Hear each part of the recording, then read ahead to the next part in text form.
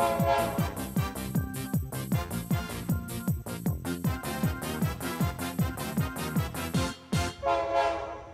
right, guys, let's go. I think we're going to go ahead and get started here.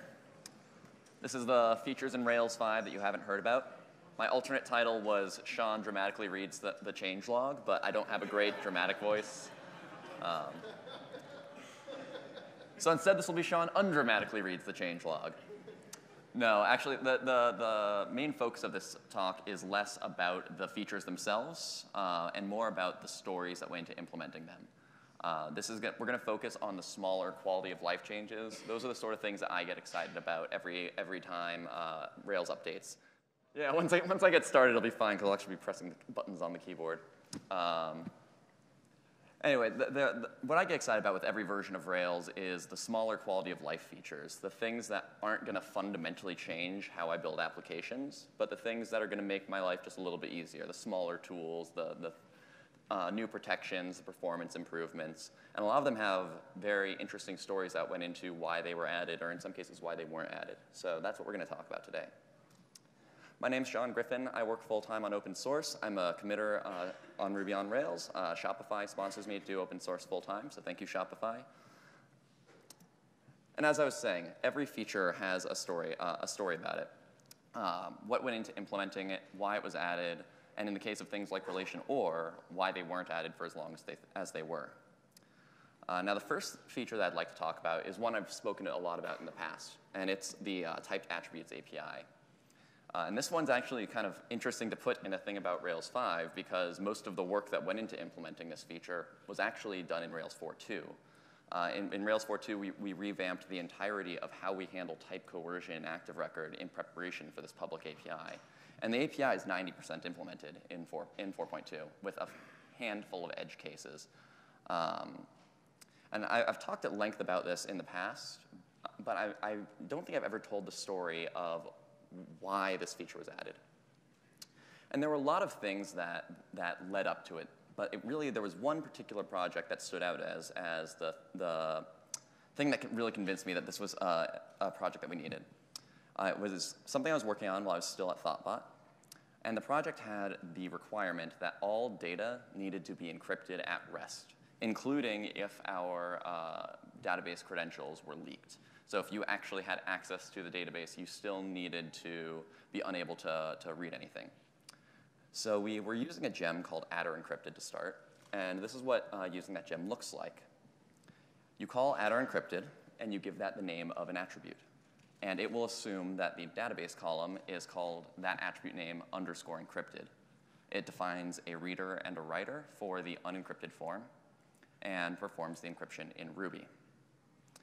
The problem there is that it doesn't work with methods like where or find by. Now, there was a feature at the time that has since been removed. And this is an example of the code that doesn't work. But there is an escape hatch that it used to give you that has since been removed in that the dynamically defined finder methods, such as this form, were defined. But this isn't how we tend to write Rails applications anymore and haven't since Rails 2.3. So using this gem would mean that our entire application would have to change to know that this field happened to be encrypted in the database. Now, we ended up using gems like ransack for complex search. And so we ended up having to, the attributes API didn't end up even fixing what this specific project needed because we needed to be able to do things like less than or like, which doesn't work terribly well if something is encrypted. And so we ended up writing this massive hack using the PG crypto extension. And we would walk the entire ARail AST, look for any binary nodes where the left side was an ARail attribute, and replace it with encrypting or decrypting it. And it was some of the dirtiest code that I've ever written. Anyway, right around all this time, this guy gave a talk at RailsConf. I just feel like that's a picture that needs a this guy. Ernie Miller was giving a talk about some of the funkier parts of the active record internals. And one of the things that he was mentioning was that it would be really nice if when active record defined the accessor methods to match your database schema, if it was just calling some public API for you automatically. And it agreed, it sounded a lot like what I had been looking to do for quite some time, and I really agreed with his sentiment on how it should work under the hood. So then we fast forward 8 months, and I went and basically got into Rails to start adding this feature, and vastly underestimated the amount of work that I was going to be doing on it. We had a working implementation of the API pretty quickly, but the thing that bothered me about it was, at the time, in Rails 4.1, typecasting happens by grabbing the column object associated with that field and calling a typecast method. And types in 4.1 are basically just represented as a symbol. When we're loading from the database, we look at the SQL string that represents the type in the database, and we create a simplified type from that, which is represented as a symbol. It would have a case statement on the symbol, and then it would choose what behavior to have based on that. And so the initial implementation got rid of the case statement, replaced it with some objects that we could inject. But ultimately, the way this worked was typecasting still went through columns in 4.2, and or in the earliest implementations of it. And when you called the attributes API at that point, we would actually create a new column object and stick that in the columns hash and would basically lie. And this especially bothered me if it was being used for something that wasn't backed by a database field, because there's not even a column involved there. And so there was a lot of conflated concerns about what a column versus an attribute was. So getting the initial API was actually pretty simple, or fast at least. But then there was another 8 months of work to get to an implementation that I was really happy with. And it required rewriting just about every part of Active Record, with the exception of association code was touched by this change in some way. But now we have finally gotten to a point where it's a very clean and simple implementation. This is what the final API looks like. You call the class macro attribute, you give it the name of the attribute, and then you give it a type object. And I like to give examples where we're passing an explicit type object, especially one with constructor arguments, because this was one thing that I really wanted to go for with what I like to jokingly refer to as my overly engineered, extremely complicated replacement for attr accessor. But I wanted to work with objects here, because the semantics of how you do things like dependency injection are very clear when you're just passing us an object instead of having a magic DSL with symbols and registries. And this is a very universal API. So you cannot, one of the things I tried to do when restructuring the code was, we still need to get type information from a column at some point. We still have to, when you load up your model, go ask for the database schema and then call this API for you automatically. But we still, at some point, need to get the type information from the column, which is kind of sort of how it worked in 4.1. And so I really wanted to make sure that the code was engineered in such a way that other people getting into the code base wouldn't mistakenly use the column object in that way, and that there was only one way to get type information. And so that's why one of the big benefits of the attributes API over just defining a reader and writer is that it works with methods like where. If you have a price column and you're representing it as a money object, you'll probably want to be able to do where price colon and then pass it your money object. And this is what the schema inference code looks like. It's exactly as we were describing it. We just loop through all of our columns, and then we just call public API for you. Define attribute is also public API. It's a little different than attribute in that it's strict, whereas attribute is lazy because it waits until the columns have been, until we've done this code, so that it can override what the database said if you asked us to. Anyway, so the reason the feature took so long was because I didn't want to ship it when I was unhappy with the implementation. And in particular, the fact that we were modifying the column objects was technically visible through public API, and I didn't want to commit to that. But now we're in Rails 5, and this will finally be a feature that's been available. But it was what got me into open source and why I decided that we needed another full-timer on Rails. So it's got a special place in my heart. Anyway, I've talked a lot about this in the past, and I don't want to spend too much time on it. So let's move on to the single most frequently requested feature since Rails 3. I'd seen this proposed so many times, and it was just, I'm sorry this took so long to get, but I'm really excited about. Active support left pad.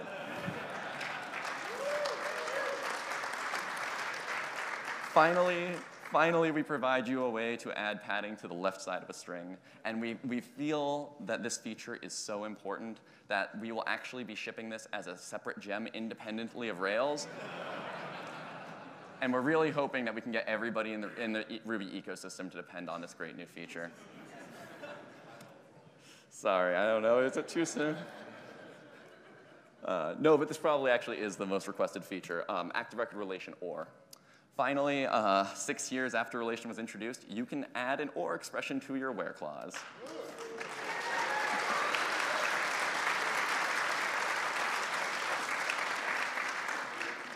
Right? And so with a response like that to this feature, that begs the question, what took so long? Why didn't we just do this in the first place? And there's a number of reasons, but the biggest one is that the API is actually much less obvious than you might imagine. One thing that people often forget when they're dealing with open source projects is that it's extremely difficult to change an API or to remove an API after it's been introduced. We can't just do something that's good enough or that gives the escape hatch right now unless we're really confident that is not something that will get in the way later. So we really need to be confident that was the right solution. This is the API we shipped. It takes a relation, it's a method on relation, and it takes another relation as the argument. And so this is sort of the intended use case. If we have two named scopes, one's called recent and one is called pinned, and we want anything that is recent or pinned to be on the front page of our blog, then you would create another scope and you do recent.or pinned. And this is sort of the key to why we did this specific design, is that we wanted to allow you to reuse named scopes. If something appears as half of an OR, it is likely to be used as independently of the OR. And so we really wanted to optimize for named scopes. Or more importantly, we wanted to optimize for composition and abstraction. We wanted to give you a tool that let you write code that was easy to reuse and easy to change. And named scopes are how we encapsulate queries. There were a bunch of other proposals for this API. This was probably the most common one that we saw, where it was just OR and it took a hash, and it behaves exactly like where. There's a couple of big problems with this, though. The first one is that OR doesn't imply where at all. That's not even the only place in SQL it can appear. OR can appear inside of your having clause. Since relation sort of exists in the realm of set theory, it would also be entirely reasonable to think that OR meant a union query. So some people, the next most common proposal solved that problem by having it be .where.or. We have .where.not. Sure. And this ambiguated it at the very least, but it didn't solve our goals for the API. You wouldn't be able to easily reuse scopes here. So there's some drawbacks to what we landed on. Specifically, if you're outside of a named scope, if you're just sort of constructing your OR ad hoc in a controller, it's a little bit more verbose because you have to repeat the class name, so it might look something like this. It's even worse if you're not using a named scope. If you're just doing a really one-off thing and you're calling where, this gets a little bit funky. But at the end of the day, what we're encouraging is for you to not have these ad hoc one-off queries. We're encouraging people to move things into scopes, to give them a name, to put them somewhere where the code can be reused and thought about. And I'm OK with that trade-off. So now let's talk about something completely different. Show of hands, how many of you do this? Set your database URL to your production data and then drop the database. Anyone? Anyone? No? Come on, it happens all the time, right? No, but it actually does happen all the time. This is a very common mistake that I've seen many reports of. I do know some people in this room have done it. I have as well. So basically, usually the way it happens is they will have used a tool to pull all of the environment variables down from their production server to kind of get their environment set up. And if they're on something like Heroku, that likely includes database URL. And if they forgot to unset it, and then they run their test suite, and you're using Capybara with a server that runs in another thread, so you use database cleaner to delete everything at the end of each test, then, well, you just got rid of your production database. So we decided that maybe it was time that, like, this was happening frequently enough that we decided it was time to do something about it. So this was the first thought. Let's just remove database URL. We run database.yaml through ERB. So if you wanted to use database URL for production, you can just do that and specify that that's how you want to configure it. But when I say that, what I'm actually saying is let's break Heroku and their entire workflow. So Richard Schneeman actually was the champion of this feature. He got everybody together, and we had a little meeting to try and think up alternate solutions to this. He put a lot of time and effort into fixing this particular problem in a way that didn't affect, it's not just Heroku, but anything that wants to be kind of container-based infrastructure or just sort of work out of the box.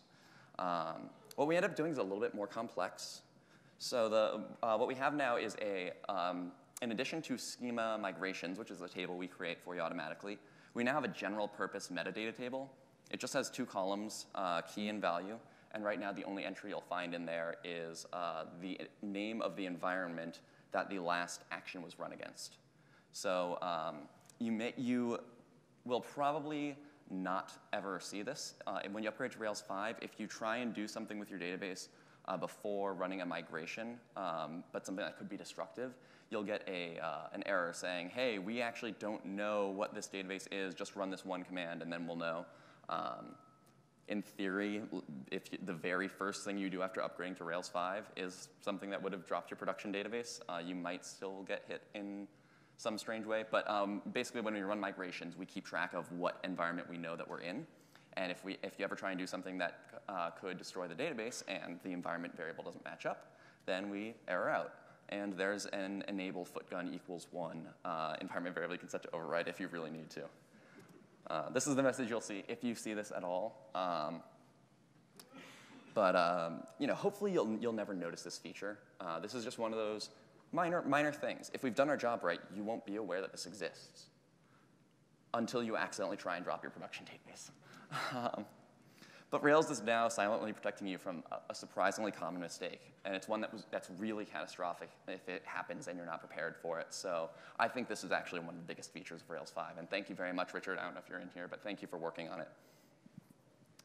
So now let's move on to, again, something completely different.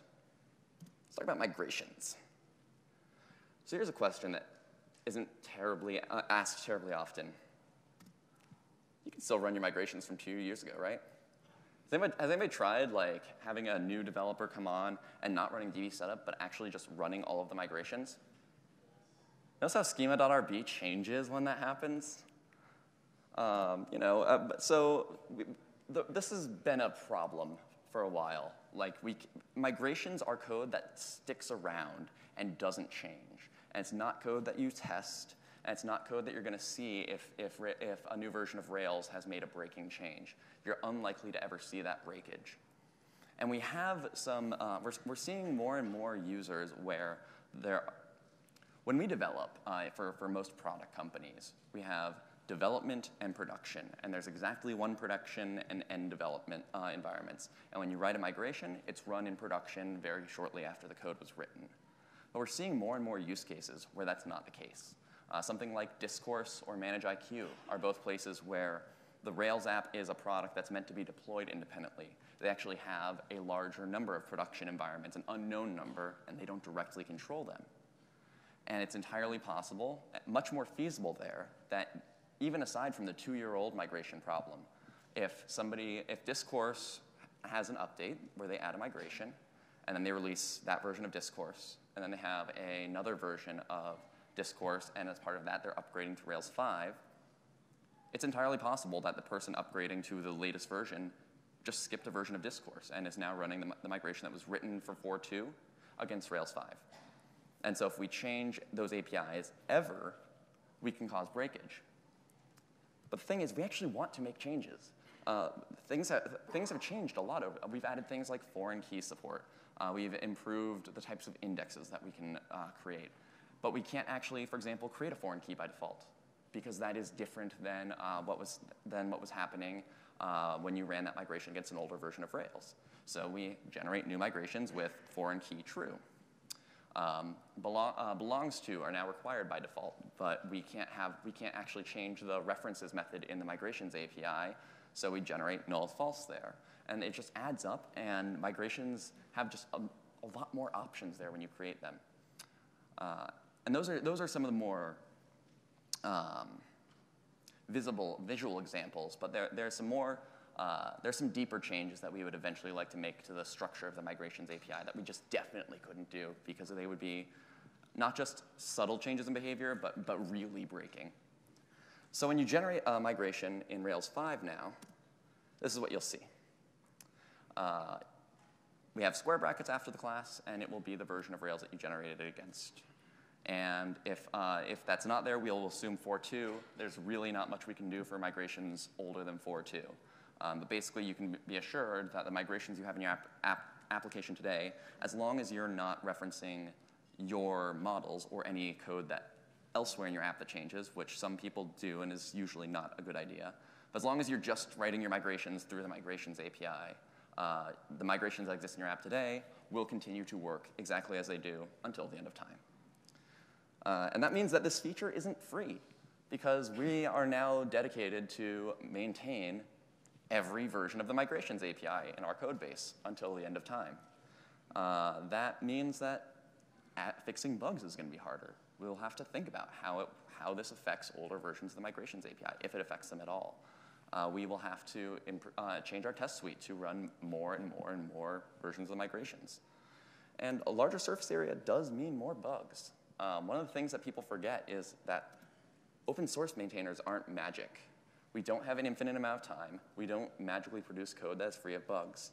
So the more complex a feature or API that we add is, the more prone it's going to be to bugs. But I do think that this is a case where this does have a large maintenance burden. We might, in the future, decide that we're going to only support migrations up to a certain number of versions back, and at that point, we'll probably give commands to help squash all of the migrations and migrate them to the new API. But for now, the plan is we're going to just maintain every version of the migrations API until the end of time, which does mean that we're still going to be pretty rigorous about whether or not we think a breaking change to the migrations API is worth it, just because it does still add to that maintenance burden. But there's a lot of use cases where this is actually a really important feature that there's just no way to work around. So I think it's worth the trade-off. So we've got an interesting little method in Active Record now that most people probably haven't seen in many blog posts. So accessed fields tells you all of the fields on an Active Record object that were accessed. I think it's well named. So this is how it works. You create a new user model, and access fields will return an empty array because you've accessed nothing, assuming you're not doing anything in callbacks. And then if you call .name, access fields returns a symbol name.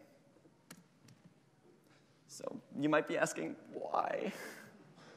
So one of the patterns I've noticed is that we never call select unless we're doing some weird calculation.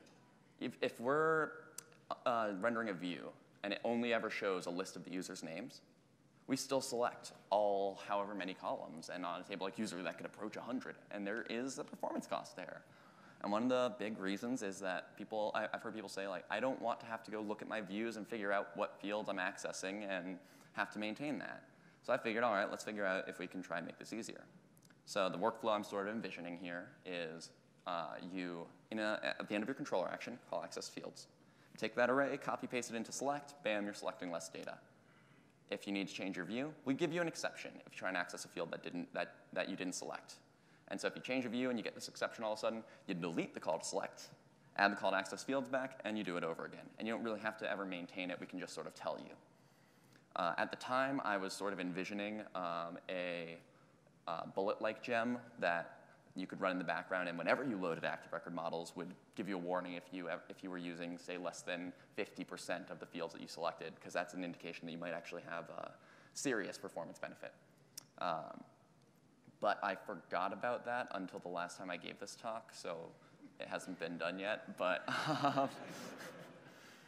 it's actually, part of the reason I did this was because it's an experiment, but it was really, really trivial to implement. As part of the refactoring that went into the attributes API, This is sort of where typecasting happens. And we just assign an instance variable with the result of casting it. And so I can then say if something's been accessed, because I just look to see if the instance variable is defined.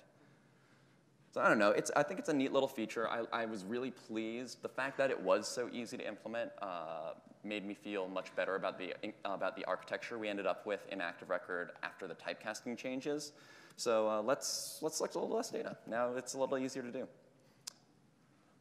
So let's talk about Booleans, everybody's favorite data type. So I've got a question for you guys. Somebody in the front said false. No, I know it's nobody's favorite data type. I like it. They're simple. There's 2 values. They're so easy to handle. So let's take a look at this code. We have a Boolean field, and we have a regex, and we're going to assign the result of whether or not this regex matches this string to the Boolean field. And in this case, it's very clear that the string will match the regex. What do you think the value of the field is going to be? No, this returns a match data. Anyway, I know a lot of you are probably thinking false, because why would I be asking if the answer wasn't false? So a friend of mine from Albuquerque, his name is Jeff Petrie. This is what he looks like. He actually sent me this question. And the code actually looked like this. He was using the squiggly operator instead of the match data operator. And the reason I switched to the match data is because this one has a different caveat that I'll get to in a minute. But basically, the problem is, in 4.2, and more specifically in 4.1, the way the Boolean type works is we have this constant, and it has all of the true values, and it includes the string t, which is what we're going the string 1, rather, which is what we're going to get from the form builder. 1, because why have string 1 and not integer 1? The string t, I'm assuming because that's what Postgres has, and at some point that went through untouched, but that hasn't been true for a while. The string on, which works in SQLite and I think Oracle, and a bunch of others. And then everything that's not in this array is assumed to be false. And the problem is, so dot matches returns a match data object. Match data object, not in the array of true values, so it's false. The squiggly operator here returns the index of the character that matched the regex. And so, interestingly enough, if the second character in the string happened to be the one that matched, then this would return 1, and it would be true. But every other value is false. And so we actually, we were looking through this. How on earth do we just get Boolean yes or no? Does this regex match? Turns out this is the answer. Triple equals is the only method on regex or string that gives it as a Boolean. So this is actually the full list of the values which were truthy in Rails 4.1 and earlier. That's not how Ruby works. We don't have the known set of true and everything else is false. That's awful, right? I mean, how we're working now is not how Ruby works either, but we're closer. So in Ruby, nil is falsy, false is falsy. Everything else is truthy. So we flipped it around. These are now the values which are falsy. Ironically, this doesn't actually quite fix that original squiggly operator problem. Because if the first character of the string matches, it's going to return 0, and 0's on that list. So there's still a gotcha there, but yeah. Anyway, I've been saying 4.1 because you would have gotten a deprecation warning in 4.2 if you were affected by this. So I'm sure somebody's panicking like, oh my God, we're assigning regex matches to the admin field of our user model, and now everybody's going to be an admin. No, if you had an ambiguous value in 4.2, you would have gotten a deprecation warning. So this is another one where it's minor. You will probably never notice it, and hopefully now you will definitely never notice it, because if you noticed the behavior before, it was because it was doing something really confusing and really wrong. And I'm glad we're not doing that anymore. Anyway, those are the stories that I was hoping to share with you guys. I would like to, while I have a captive audience, pitch my new ORM written in Rust. It's called Diesel. I have stickers. If you'd like stickers, come find me afterwards. This is our website. Big thank you to Shopify. They sponsor me to work on open source full-time, and they pay for me to come to all of the conferences and speak to all of you. If you'd like to work with Raphael and I, who both work at Shopify, please let us know. Thank you very much. I will now take questions.